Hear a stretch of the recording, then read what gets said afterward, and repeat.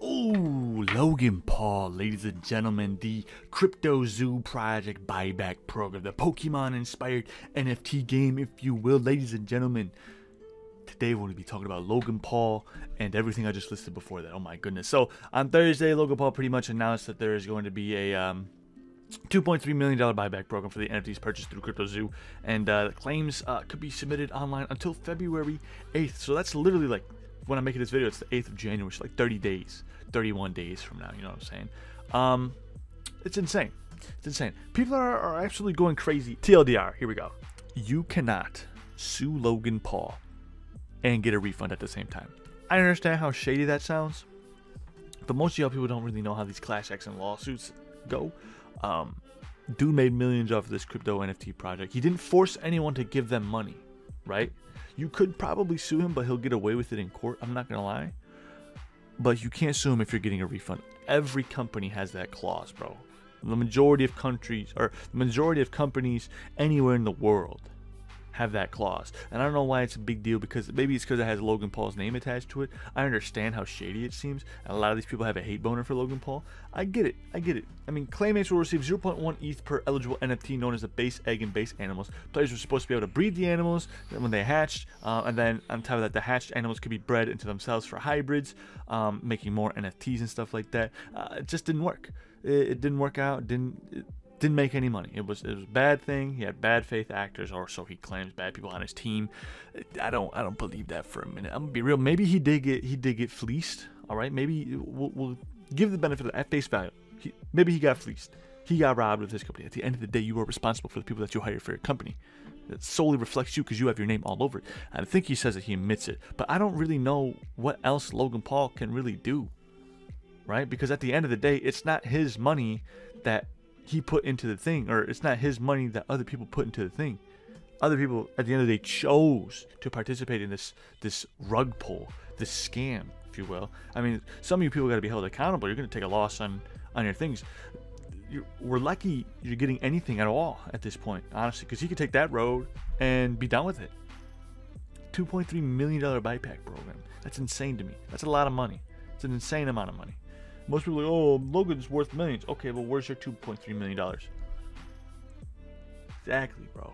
I get, like, Logan Paul's a piece of shit for who the hell is giving me Discord notifications? I get Logan Paul's a piece of shit for not backing the program properly. The silence is everything, but I guarantee you he has suits tied to this, and he can't say anything under wraps. It's an exhaustive investigation, bro. It's an exhaustive long hours and trying to explain, first of all, what an NFT is, and then on top of that, explain what cryptocurrency is. And then on top of that, how they coincide with each other and how you make money and how you submit projects and stuff like that. There's so much stuff going on, and there's really no federal law for this. So at the end of the day, he doesn't really have to do anything. He can take his money and go, right? I really don't know how that really holds up in court, because at the end of the day, it's like blaming the casino for a slot machine game that you didn't win at because you said it doesn't work. You know what I mean? You got scammed, bro. You got scammed. Anyways, the forum's terms and conditions also note that any submitted NFTs that Paul, in his sole discretion, deems ineligible will not be returned.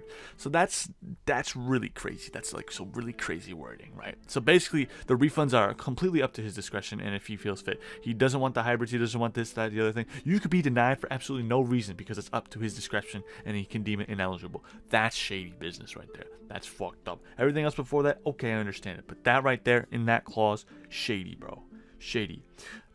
To be eligible for a refund, claimants also have to agree to waive any actual or anticipated claims against Logan Paul. You cannot sue this man if you are trying to get a refund. You cannot sue him. Honestly, the Crypto Zoo buyback program, it's a good step in the direction. Logan Paul W, but the way they're handling it with the class action lawsuits and the way they're promoting it on Twitter and all this other, or X, I should say, they're just shifting blame to the bad actors. They're like, hey, at least we got the Crypto Zoo project in, but we got bad faith actors, so it's not actually what you guys think it is. You can't sue me. Can't sue me, though. Trash. File a lawsuit in federal court and hold him accountable. I guess he's trying to hold the bad actors, quote-unquote, accountable, too. The people that were engineering the project.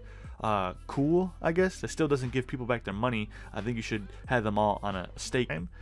But, The damage is already there. It's irrefutable damage has already been taken. You can ask anybody on YouTube, the Paul brothers, they hate the Paul brothers. Just being associated with Jake Paul, of all people, already puts you down a peg or two. But, I guess he's hoping, he's betting that enough people who would otherwise be potential class members will take him up on this offer and drastically reduce his potential exposure in the pending case by doing so. What does that mean? He's hoping. He's hoping that, you know, his eggs don't get fried. You know what I'm saying? In the public eye. Whack. Oh, this is whack, bro. This is so dumb.